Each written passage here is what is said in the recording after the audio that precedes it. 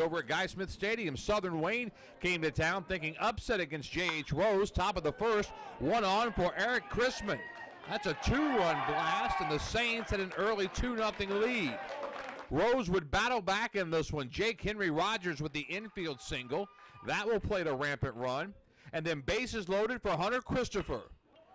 The Rampants, a much better team with a healthy Christopher. He unloads to deep left field. That's a grand slam. Rose wins over Southern Wayne 6-3. The Rampants travel to D.H. Conley coming up on Friday night.